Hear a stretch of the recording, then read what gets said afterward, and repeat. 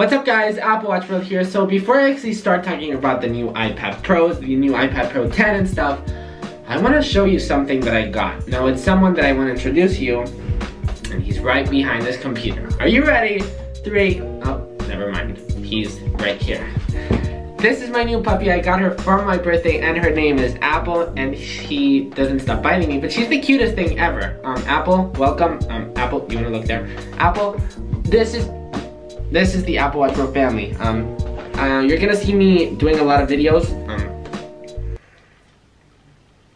Nice. So anyways, that is it for my puppy. I just wanted to show you Apple. She's like literally the cutest thing ever. So anyways, let's start talking about the new iPad Pro 10 or 2018. Let's just call it iPad Pro 10 for now. So anyways, this is everything that you have to know about the all new upcoming iPad Pro 10. Tell me, baby, what have I done? So the most recent iPad Pro 10.5 inch models were released in June 5th of 2017. So now these iPads are amazing. I truly use my iPad Pro 10.5 inch.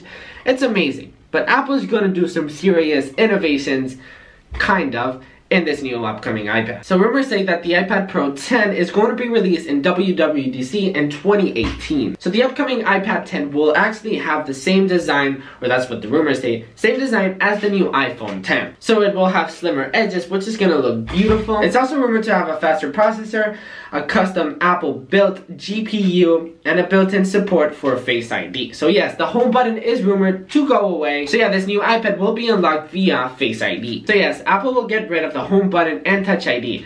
To be honest, now that I've had my iPhone 10 for a while, I can't go back to having a home button. It's so easy to just swipe up to go to the home screen, and all the new gestures in the iPhone 10, it honestly works perfect. Now as I said, I also have my iPad Pro 10.5 inch, and when I press the home button, it literally feels old-fashioned. It's just so much better to just gestures. If you have the iPhone 10, you understand me, and if you don't, sorry. Now the new iPhone 10 has an OLED screen that is in fact built by Samsung. Now this is a beautiful display, but rumors are saying that the new iPad Pro 10 will actually not have an OLED screen because first, it's really expensive, and second of all, it's really it consumes a lot of battery. So that into an iPad, I don't think the technology today is not ready for it. But I guess we'll have to wait and see. Maybe technology truly evolves during this year, but we'll have to wait and see. Rumors are also saying that this new iPad Pro 10 will actually be faster. Now, of course, with every new iPhone, with every new iPod, with every new iPad, with every new Mac, they always get faster. But really, this iPad Pro, the one that I have, the iPad Pro 10.5 inch, is insanely fast. Like, I don't think we need this much speed on an iPad. We don't really game on it, like hardcore game on it. We don't really do hardcore video editing on an iPad.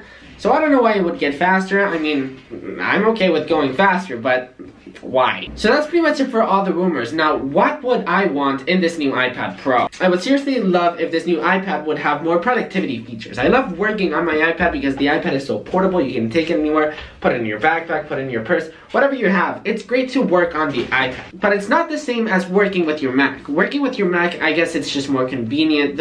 The software in the Mac is just so much better to work with. Now, Apple, you really did a good job with iOS 11. I literally work so much on my iPad, multitasking, Apple Pencil features and stuff. It's great. iOS 11 really changed the game with me and my iPad Pro and for a lot of users. So Apple, keep adding these features because these small features really make this iPad Pro amazing. Now Apple, instead of making the iPad Pro faster, instead of making it more powerful, try to focus more on battery because in my iPad Pro, if I really use it throughout the day, the battery just goes away. So Apple, try to focus a little bit more on the battery than on the speed. I mean, if you can do both, I'm definitely down for that. I would also love this iPad to have USB-C. Like this, we could have USB-C dongles and that stuff.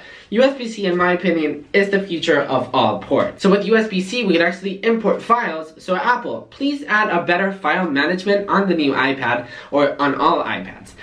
You added the Files app on the iPad. It's okay. I really think it should really get much better. And finally, I don't think this is gonna happen, but I can dream, right? Apple, can you please add Final Cut Pro to the iPad? It would be really awesome. Literally, that's all I need on my iPad. I work so much in this because I have Final Cut and other stuff, but let's not get on that. Final Cut is really a necessity for me whenever I go traveling. I need it. I need Final Cut to edit my videos and all that stuff. So Apple, add Final Cut and don't make it $300. Like, come on. So anyways, guys, that's pretty much it for this video. By the way, Apple Watch World merch will be linked in the description below. Are you serious? The shirts are amazing. The quality, I actually tested them out before. They finally arrived. They're amazing. So Apple Watch World merch will be linked down below. So anyways, guys, hope you guys enjoyed this video. I'm really excited for this new iPad Pro 10. I'm really excited to just ditch the home button because the iPhone 10 is amazing and I want this into an iPad form. That's pretty much it for this video. Hope you guys enjoyed this video and you're feeling awesome. Make sure to give it a big thumbs up. Comment down below if you are interested in this new iPad Pro 10. So yeah, guys, don't forget to like, comment, subscribe, and all that good stuff, and we will see. That's the butt. Apple, don't show people your butt. No, Apple. Peace.